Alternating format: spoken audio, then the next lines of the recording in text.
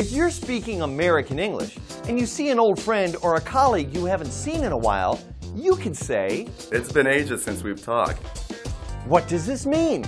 To find out, let's listen to an actual conversation. How are you? I haven't seen you for a few years. I'm doing great. It's been ages since we've talked, hasn't it? It's been a long time, that's for sure.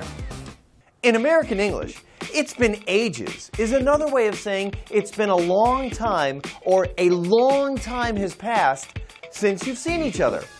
You may remember the word ages being used to talk about different periods of history, like the Ice Age, or the Stone Age, or the Bronze Age. Saying "it's been ages" uses exaggeration by saying it's been many of those long stretches of time since something has happened.